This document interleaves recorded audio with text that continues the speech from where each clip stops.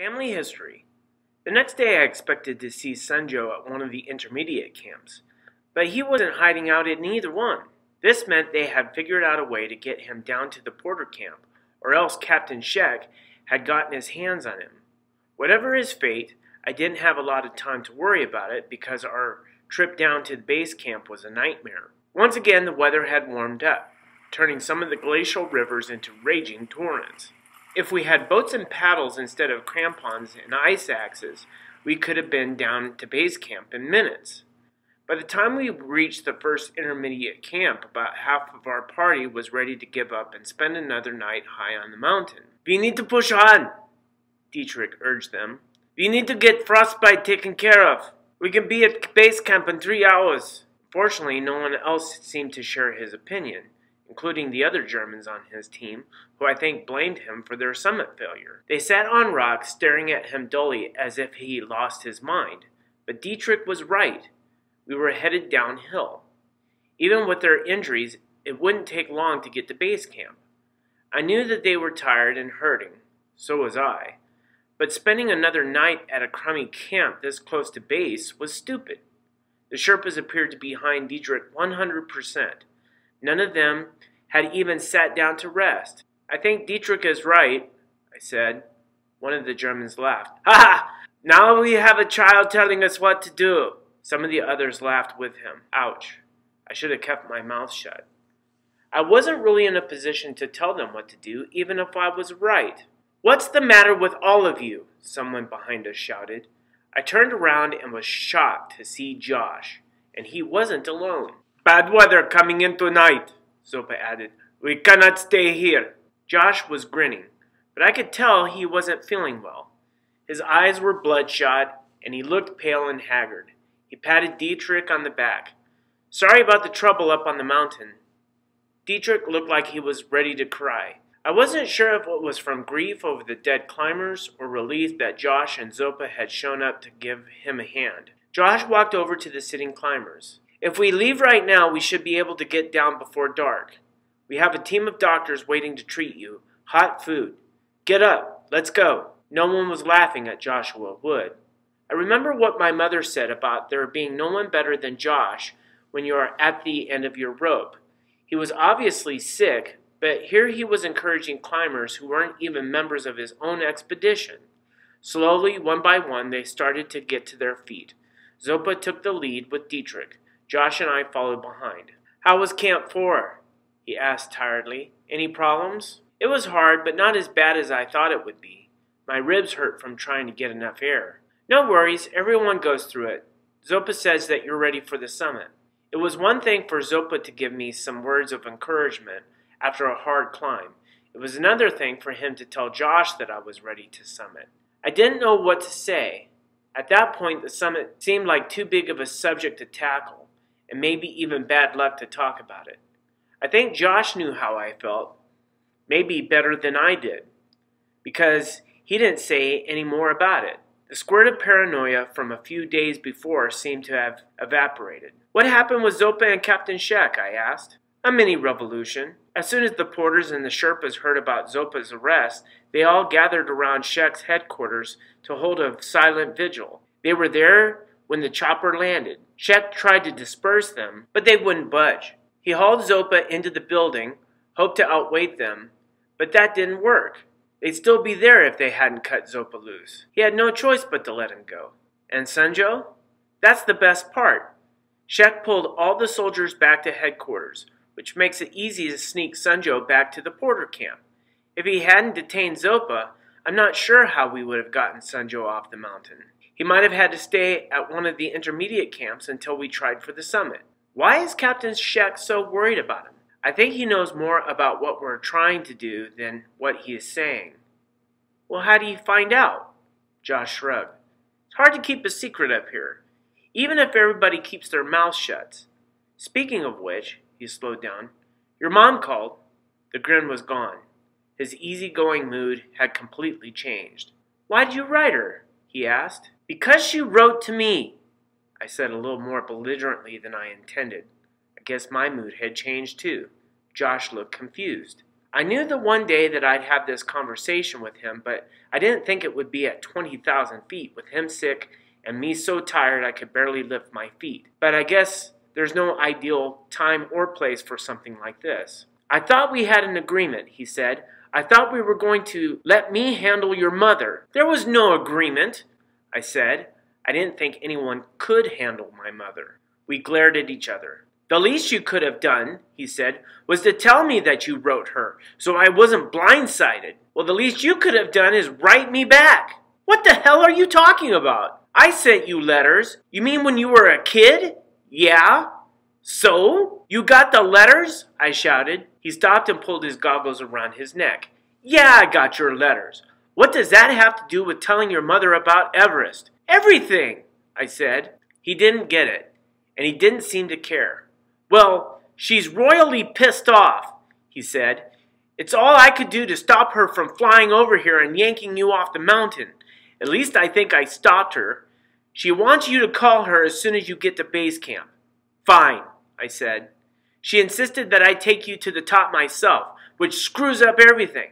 I'm either going to have to go with you and Sanjo, or you'll have to join my team. Which means there will be a long delay in your summit attempt because it looks like we'll be the last team to go, and I'm in no shape to climb, and neither is anyone else on this team. Lucky you have a backup in Sanjo, I said. Either way, you'll get the youngest climber in the world to summit. Is that what this is about? He asked. You're mad because it's not about just you anymore? It was never about me, I said. It's always been about you. I walked away from him. Past the injured climbers, past Dietrich, past Zopa, arriving back at base camp a half an hour before any of them. I barged into the AQ, grabbed the sat phone, and punched the number as I stomped over to my tent. Mom answered on the first ring. Peek? I got a little choked up when I heard her voice, and it was a second or two before I could respond. Hi, Mom. Silence. That went on so long that I thought I'd lost the connection. You should have told me, she finally said. I was tempted to say that I had told her in the Moleskine, but I knew that that wouldn't fly. Sorry, I said.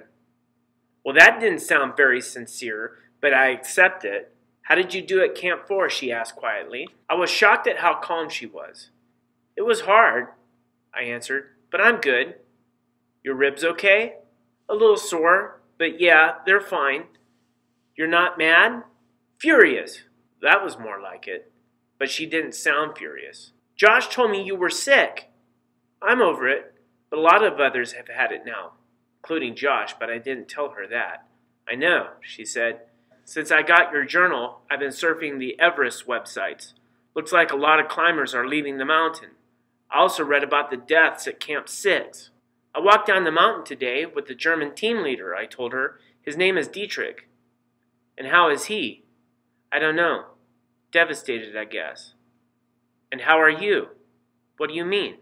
Well, 4 people died less than a mile away from you, she said, sounding a little more like my mother. Any thoughts on that? Feelings? Reaction? I didn't know what to say. I feel bad. I didn't know what to say. I feel bad didn't quite cut it. Mom was just getting warmed up. 4 people died on the mountain. Human beings, Peak. With mothers, fathers, brothers, sisters, children, wives, husbands, girlfriends, boyfriends, sitting at home worrying about them. And by now they've gotten a phone call or an email with the bad news. Sorry, your husband, wife, daughter isn't coming home. No, we can't retrieve the body above Camp 4. It's too dangerous. I reached my tent and climbed inside. Let me ask you a question, she said. Go ahead. Do you think you're a better climber than the 4 who died? No. Do you think you're luckier than they were? I guess, I said. I'm alive. That's not what I'm getting at. You're saying the same thing could happen to me. You're not on the wall in the back of our cabin at the climbing camp. You're on Everest. People die up there, Peak. You might die. The guys who died weren't acclimatized, I protested. They should have waited. They saw a break in the weather and got summit fever. They made a mistake. You think that means anything to those who were waiting at home for them? I looked up at the drawings that the 2 Ps had sent. Well? Mom persisted. One of the drawings was a stick figure, clinging to a skyscraper with a helicopter hovering overhead. Just above the stick figure was a little blue mountain. I'm trying for the summit, I said. I've gone through too much to give up now. This was followed by a longer silence than the first.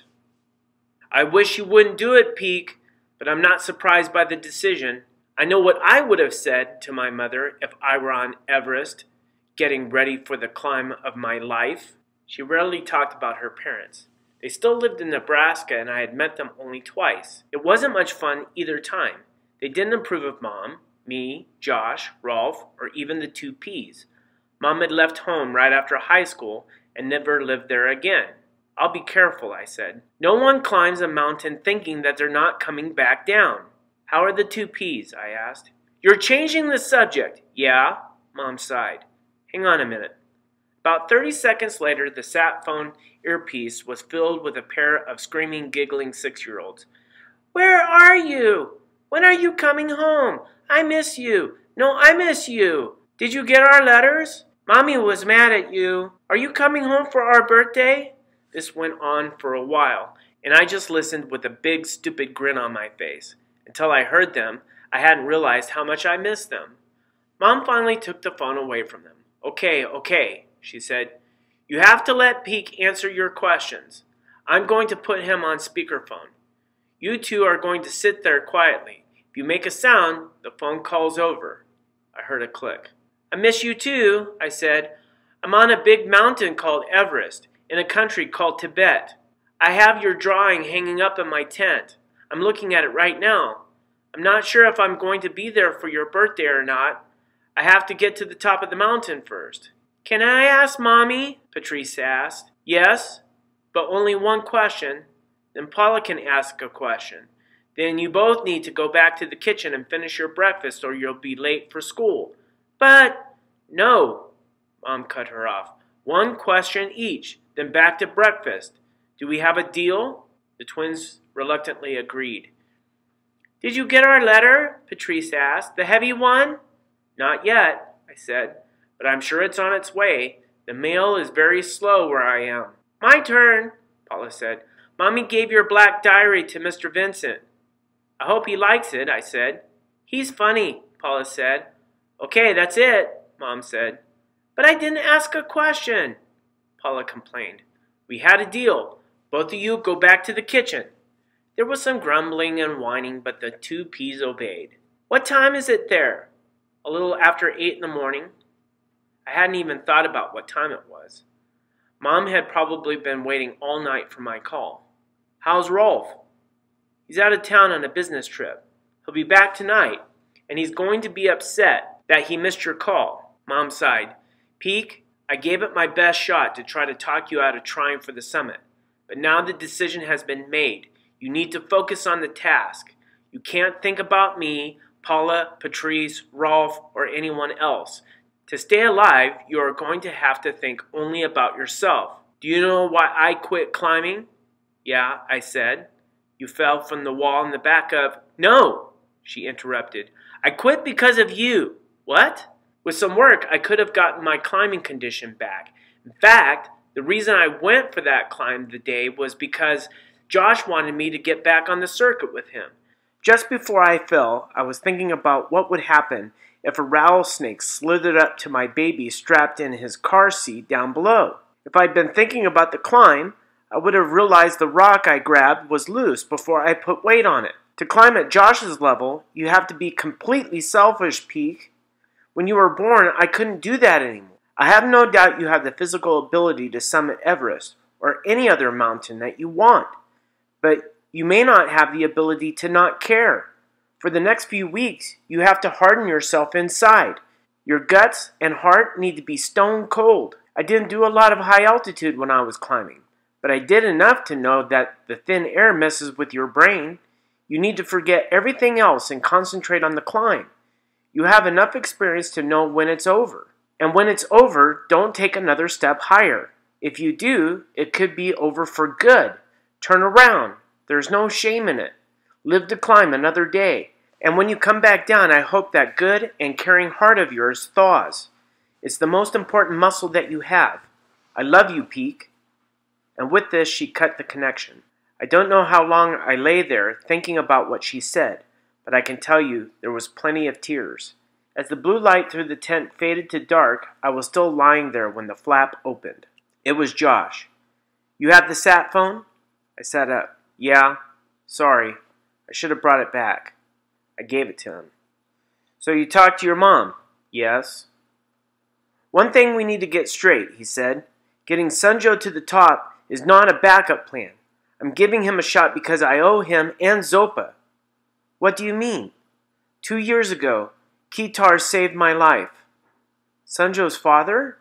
"Up on K2. You were the climber who survived?" "We'd been snowed in for 3 days. No food, no O's, no hope of survival. I watched my climbing party die one by one until I was the only one left.